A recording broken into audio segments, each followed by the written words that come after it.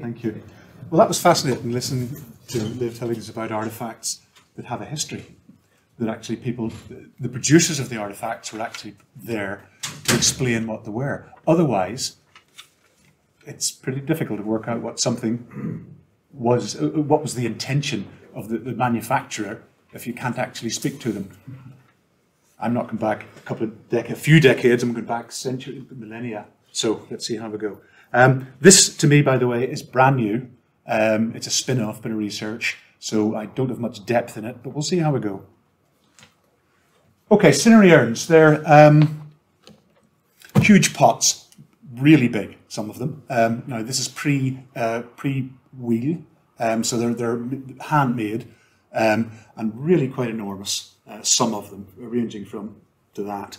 They tend to be found as secondary burials. They're a little illustration there would show they're found associated with other burials in mounds as a secondary burial.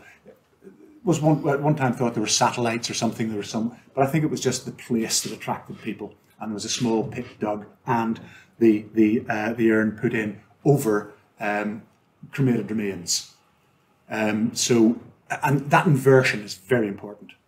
That inversion was almost universal. Very significant. Timing-wise, this is an event that happened across the British Isles, Britain and Ireland, roughly the same time, at the beginning of the early Bronze Age. And there were several types of urn across time. There was the vase urn, the collared urn, cordoned, and finally the very elaborate encrusted urn. And towards the end of the phenomenon, the encrusted ones were pretty amazing looking, some of them. Yeah, just one thing with the typology there. If you actually look at them now, there's some debate as to whether these were specifically designed to be used as cinerary urns or they were just domestic items that were just brought in, used as a secondary measure. But if you actually look at the base, they're not practical. They wouldn't really sit upright. Once you put any contents into those, they would fall over, they would tend to topple. People have said, well, maybe they rested in pits, maybe they rested in nets. Maybe they didn't. They were just designed to be turned upside down. They were made probably on the death of the individual, for the individual, I suspect. Really, this what I'm looking at is material culture. Now, it's a thing that's, I think, has got slightly eclipsed. The headline grabber at the minute is, and rightly so, because this makes fantastic strides, is the bioarchaeology. The DNA, the ancient DNA, and the strontium isotope work that's going on is phenomenal. Phenomenal. With it, we can bring people back to life, sort of. We can create images, and this really does capture the public's imagination. It's fabulous, especially if you get a well-done one like this. But even that can go wrong. And when you actually look into the DNA, you find, ooh, not quite what we thought. Somebody travelled up from the Mediterranean. Not quite the Celtic, Scottish individual that somebody had thought, well, somebody who made the model had thought. This map charts the progress of the people across Europe. And it's sort of a series of maps. Maps are very useful. They're very visual. You can see immediately what's going on. Everyone understands a map. They're great. And this is one of the latest iterations of the idea of maps. Here's a much older one. Faces again, but very different faces. The faces of goddesses. Crawford. Yeah, I love the way he said, largely conjectural. You know, I just made it up. With prehistory, everything's largely conjectural. So he was looking at these little idols, these little face idols, the big eyes. They're little plaques. So sometimes there's a little cylinder there and a bone down the bottom image there. The bone one is, just remember that one, it's significant. And here's the very latest iteration of that map, coming out of the steppes. And there's a little origin tail painting, the Hungarians. This is the spread of Indo-Europeans across Europe. Amazingly, this is this year, 2019. Amazingly, you could just substitute Regeneration map from, you know, half a century ago. It's the same. The dates are actually very similar too. Amazingly. With her, yeah, and just stick kurgans in there, and it works. It absolutely works. Now, obviously, where I'm looking at is Ireland. That's the area I'm looking at. And it's sort of, some of our earlier maps didn't even bother having an arrow going into Ireland. You know, it's so far off to the west. Just, whatever. So, but it's interesting. Ireland is, from a prehistoric point of view, from a material culture point of view, is interesting because of its isolation. I think there's less fluctuation. It's less prone to sporadic influence. So it does make an interesting case study. Sticking with Maria Gimbutas, she saw this huge movement of people as effectively a regime change. Now this has been validated. It's been the DNA, the isotope, everything else has basically 90%. Population replacement. I mean, that was the whole idea of course, it was pots, not people. No, it was people. It was people with pots. There was a huge amount of movement. So perhaps maybe worth revisiting some of her ideas. And really, with the Indo-Europeans, it was regime change. It was fundamental. And the way she looked at that, the material evidence she used for that, could be summarised basically. The governance society, method of succession, divinities, and what happened to people when they died. And really, what she looked at was the appearance of thrusting metal weapons. Okay, these Indo-Europeans, they brought the Bronze Age, really, to wherever they went. And to Ireland. Well, this lovely guy here from 1815, I got into this by looking at the weapons. I studied the Bronze Age metal weapons, looking at them, and this is an interesting thing. These are real artefacts he's holding. These were things that the artists would have actually been able to study and see. His spear is actually not a spear at all. It's one of these. It's a little Bronze Age dirk, three-riveted dirk that he's just imagined incorrectly. I looked at lots and lots and lots of this stuff to try and find out, had it been used fancy in the past? Not really, I don't think so, but anyway, that's something else. What I did notice was a lot of ritual damage. Damage under the handle. There could only be ritual. That doesn't happen in combat. That happens whenever the hilt is hacked off, and not in a nice way, not carefully by a craftsman or somebody trying to repair it. It's whacked off with an axe. It leaves damage. This is a ritual thing, and there's repeated impact damages around the hilt. The hilt, the organic hilt, has been hacked off. It's been defleshed, effectively. There was something going on there. But that's really quite another story. The other thing that Maria Gimbutas looked at was the disappearance of goddess figures. She built a lot on that. And the replacement of goddesses with the okay, here we have druids, okay? Again, using real artefacts incorrectly. With good fun. But it is interesting. I love the antiquarian approach to prehistory and the way they saw things. The way it also gives you pause for thought. The way we're seeing things could be just as silly. We don't know. In 50 years, really? Did they think that? So tempting to laugh. Right.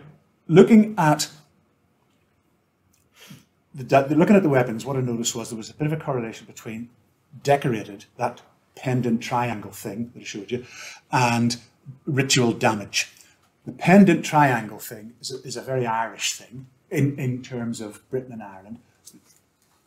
You see a lot in the continent, but in Britain and Ireland, the pendant triangle thing is quite Irish. Even stuff that's in British museums, Museum of Scotland, yeah, up in Edinburgh, stuff down in London, here in London. It's generally Irish. If you look at it, yeah, it's pretty much Irish. Sorry, just to go back there, yeah, really, that brought me to looking at where did this pattern come from? What's it about? You look at it, you go, it's a Beaker pattern. The triangle's Beaker. Look at the most common Beaker stuff, the pottery. So, looking at the pottery, the patterns here, it's thought of as being just abstract, just patterns, not very pretty, just patterns on a pot. When you break it down, you can break it down to 3 core motifs. This is ongoing, as I said. I think even in my abstract I had 4 or something. It's 3. There's actually just 3 things that happen. Crescents. These are unusual. This is the late stuff. If you remember, the encrusted urns were late in the series. I think there's simple, that's meant to be a filled-in arc, and nested arcs. Much more common, chevron, which can appear in 2 ways, either horizontal or vertical. And finally, triangles. Oh, they love their triangles. So they can be plain or filled, hatched, or punched, stippled. And that's the vase urn. It's the earliest one. There's also some motifs appear on the inside of some of these cinerary urns. So, by the way, cinerary urns, the reason why I went for cinerary urns as opposed to any other form of Beaker pottery is because we know what this was used for. The food vessels, who knows? We don't know. Some lipid studies and all the rest of it, you can think what they might have been used for once, but these things had ashes in them. These were cinerary urns. We know what they were for. Decoration on the inside's a bit odd. This, the internal base thing has been described as a wheel. They didn't have wheels like that, I don't think. They had solid block wheels, so it's not a wheel. The other little ones there, now they are in the bottom of food vessels, and they're described as cruciform. And I think looking at the cross is looking at the wrong thing. What you're looking at, if you see the cross, it's one of those optical illusions. If you see the cross, you're actually looking at the background. The foreground is the triangles. The cross is just the background. So these arcs, what could they be? Right, they're the trickiest ones. I looked at some rock art, lots of it. This almost a sine wave. Okay, that's time and motion. That's a cyclical thing. The spirals. It's about motion. It's about time. I thought it's celestial. It's about sun, moon, whatever, seasonal, something cyclical.